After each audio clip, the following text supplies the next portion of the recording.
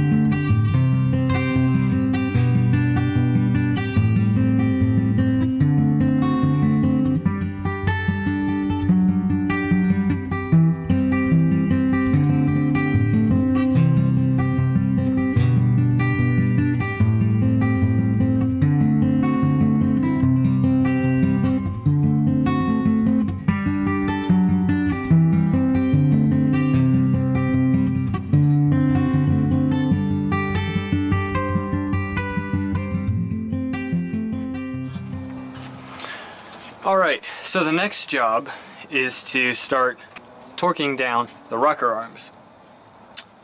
The book says, with the timing pointer aligned at Mark 1 on the damper, tighten the following valves to the specified torque. And since mine's a 351, we're going to do number 1, 4, and 8 intake, and number 1, 3, and 7 exhaust.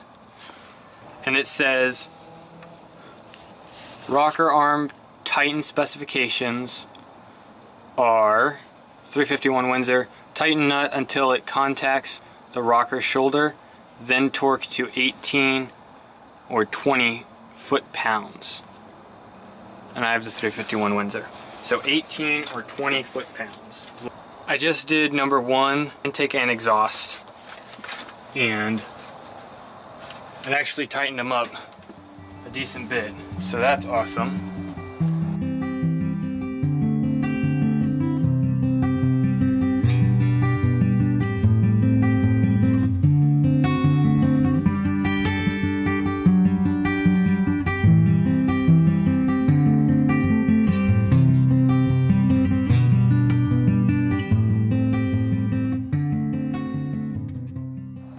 Alright, with the crankshaft rotated 180 degrees.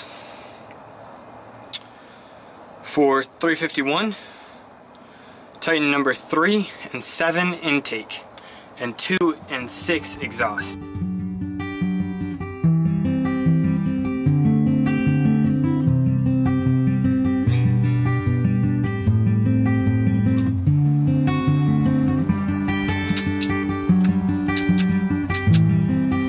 Alright.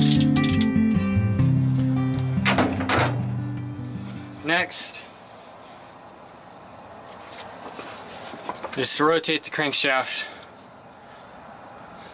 270 degrees to 0.3. Next is to tighten number 2, 5, and 6 intake and number 4, 5, and 8 exhaust.